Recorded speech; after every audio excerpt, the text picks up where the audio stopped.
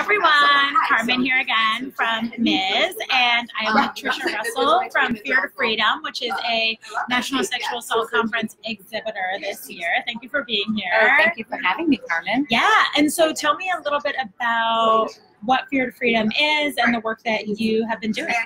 So we are a national nonprofit, and we do programming and education on college campuses to prevent sexual assault and to educate students on consent, safe relationships, and also how to support survivors, which is very close to our mission. And we really believe that students are poised to want to change the world, and they really do want to be active and engaged in things. So our programs that we do are actually hands-on programs. We're not just standing up there preaching to them or making them watch a video. They actually help pack aftercare and eye care kits for victims of rape and sexual assault. So our aftercare kits have clothing and toiletries in them, and we disperse those to local hospitals, especially the ones that do the forensic park exam. And we also created an eye care kit for survivors that maybe don't report right away and don't need the clothing and the toiletries, but they still need therapy tools and things like that that they have. We have a wonderful therapy tool in each kit that has it's a teddy bear called Freedom Bear, and he has a backpack that has dissolvable papers in the backpack, and the nurse or the counselor will instruct the survivor to write down what they're afraid of, who's hurt them, what their fears are, and they can put it in Freedom Bear's heart, and he holds on to it until they're ready to take it out and move forward, and then they can put it in a glass and it will dissolve, and so that starts or helps the healing process to begin. Oh, that's incredible. And what do you feel, because it kind of sounds like through doing this hands-on support work that students are also learning a little bit about what the process is like for survivors. Absolutely. And what's been the reverberating impact that you guys have seen from engaging them in that work? So especially watching the students as they're packing the kits and they're putting in t-shirt, underwear, they realize what they're putting in the kit and why they're putting it in and why it's important.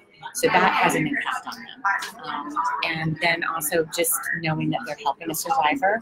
We give each student a note card, and they write an encouraging note to a survivor that's also put in the bag. And we've had people come back and say, that note meant the world to me. I was at the lowest point I've ever been, and that note really helped me realize that somebody out there does care about me. I'm not alone. I don't have to do this alone. And I think that's so important for victims to understand that they don't have to go through this alone. They don't have to do it alone. And I think for the students, it really resonates with them, and a lot come up to us afterwards and say, what else can I do?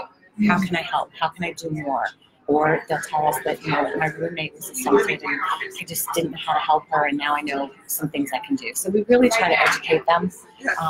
Students don't realize that they may be going to class with someone who's been assaulted, either as a child or as a teenager or even on campus. And so I think it's important for them to understand the different types of sexual assault. I think it's important for them to understand that a lot of people aren't comfortable telling anybody yet. Some people are very vocal about it and want to make sure that people know that this does happen and how it happened, because no assault is the same. They're all different. And sexual assault doesn't care whether you're young, old, you know, what sex you are, anything. It happens to everybody, and it can happen to everyone. And we really want students to be aware and be thinking about what they could do.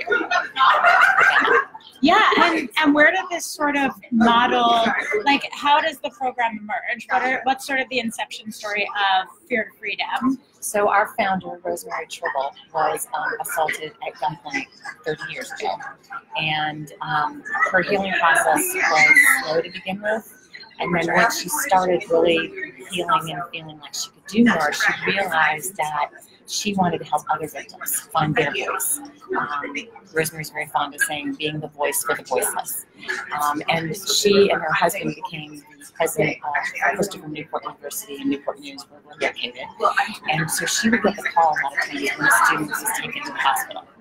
And because she's a survivor herself, she would go and help them. Especially as a student, you're probably there by yourself, unless you're bringing it with you, but you don't have your mom, your sister, anybody there with you. And so she would go with them, and she realized that they were leaving the hospital in paper scrubs or a hospital gown. And so you've already been at this terrible point in your life, and now you're leaving even more humiliated. So Rosemary wanted to create the kits, but she wanted to educate the students because she, as a wife of the university president, realized how often this was happening on campus. And so that is how we created Fear to Freedom, was through her.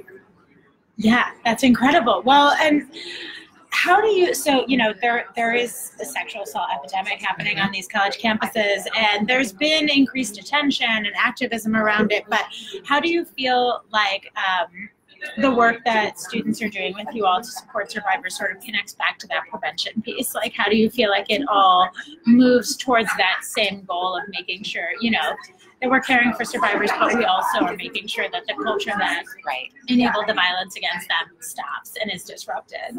Absolutely. I think, you know, most freshmen have to go through orientation program.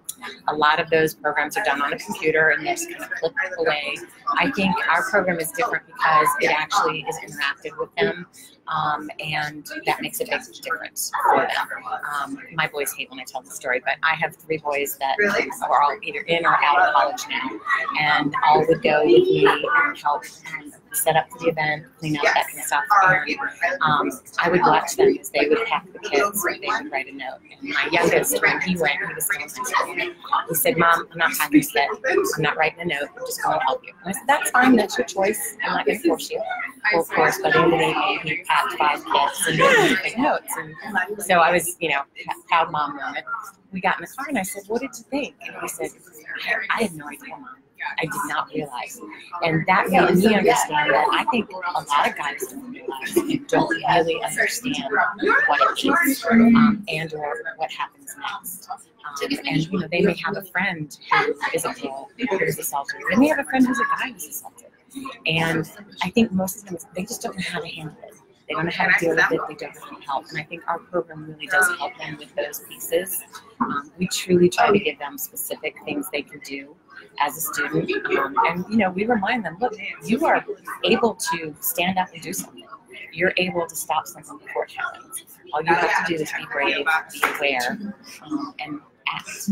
Yeah, and, you know, while we're here and we're all thinking about this idea of sort of going beyond the breakthrough of Me Too, beyond this storytelling and this sea change moment where there's a lot of urgency right now and people are sort of looking for solutions. And it sounds a lot like Fear to Freedom is filling this gap, right? Like there's a gap in services for survivors. Yeah. And so what sort of longer term or sort of infrastructural solutions do you think exist that could make the processes that survivors have to go through better for them? That is a great question. I definitely think the more conversations that we can have about it and the more awareness we can bring to it. You know, I know that I didn't know as much about sexual assault, what the victim goes through. I actually didn't realize until a few months ago that rape, sexual assault, and sexual violence are actually the top reasons for PTSD. And I don't think we talk about that enough. Yeah, we talk a lot about PTSD for military, for survivors of shootings, you know, violence that way, but we don't talk about it this way.